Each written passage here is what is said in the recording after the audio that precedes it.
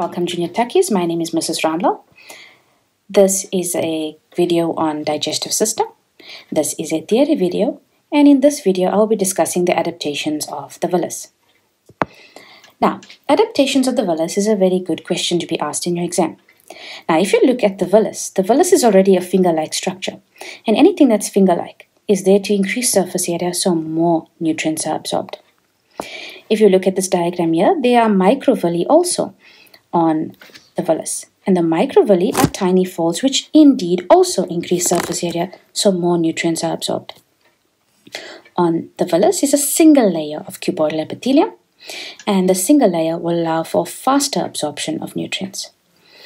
On the layer of the cuboidal epithelium, there are goblet cells that secrete mucus, and mucus has a lot of water as well, which aids in the faster absorption of the nutrients. There is a special lymph vessel called the lacteal, and the lacteal absorbs digested fats and returns the fats back to the blood system. Then you have blood vessels, and the blood vessels help with absorption of amino acids, vitamins, minerals, and glucose. Thank you for watching this video on the adaptations of the villus. Join me and watch all my other videos.